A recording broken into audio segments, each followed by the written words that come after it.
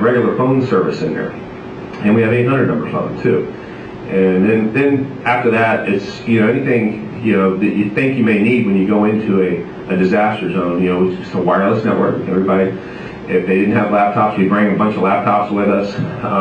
We actually have two that are dedicated to the coach itself. And you can cook on it. You can just double refrigerator freezer on it. It has about 100 gallons of water. The RV, I guess it came out of the 04-05 season.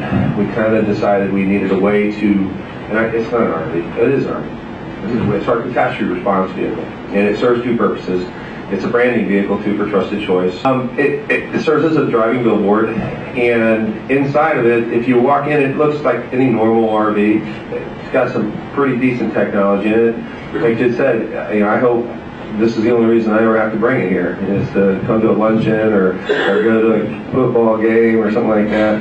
But we've had to use it a couple times now, and it wasn't for our state, it was for our brethren in other states. We sent out to Kansas, did a really wonderful job out there. They get out there, and it brought tears to the agent's eyes out there. Because, they were going through this major catastrophe and everything, and they just thought that they didn't have any help. And then here comes an office for them. And it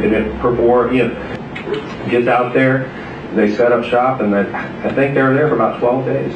And they had, high-speed internet access. Actually had to have the satellite company throttle it up because they had several agents using, different pieces of technology on it, and it worked fine, flawlessly. And it came home, and no problem coming home. What's in it is, it's still state-of-the-art stuff. They have new satellite technology. That's how we get our internet access.